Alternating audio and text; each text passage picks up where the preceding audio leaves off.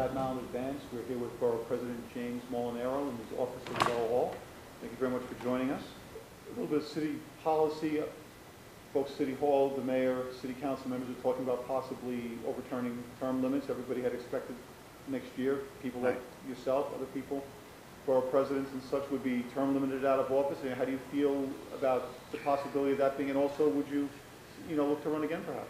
Well, my feeling is that term limits are going to be extended. That's my feeling. I mean, they'll be extended one more term to 12 years. It will not be eliminated, and I think the mayor made stuff very clear on that he would not sign any bill that does away with term limits. Extending it, he hasn't committed one way or the other, but my feeling is that it will not move in the council unless it's going to be signed by the mayor. Right. And from what I understand from some of my friends, there's 34 councilmen ready to sign on for the extension. Well, they need jobs like everybody else, I guess. Absolutely. Bad economy. Absolutely. So I think that at this time, if I was a betting man, I would take odds, but I would take that they're going to extend it to 12 years. And you've often said that, once your term was over, you wouldn't look to run for elective office again, but if the opportunity was there for you? I don't know what I would do. I mean, it's, as I have said, that it's a year and a half to go. Let's wait and see what plays out, and I'll make my decision. You're no longer closing out the possibility. I'm not closing out there's no possibility I'm not closing out.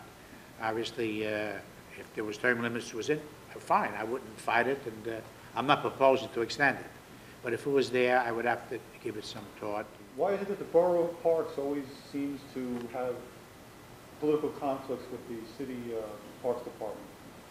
Well, it's not because I'm unreasonable. I'm the most reasonable person in the world. I'm reasonable to the tune of $109 million that I have given, and I wanted that on my desk, not for this interview, but the earlier part of the week to see.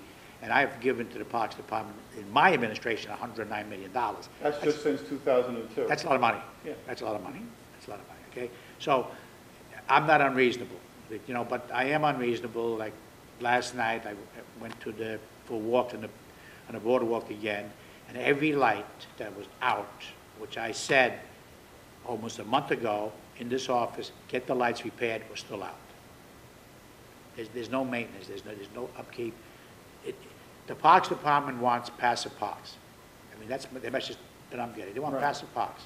They don't want parks for people to go there and play baseball, because there's maintenance. They don't want to be bothered with the maintenance. Right. They don't want to be bothered with the maintenance. So I don't know why there's all this controversy, but I'm going to speak out, because I've earned the right by the amount of money that I've given to the parks. I've earned that right, and I'm going to do it.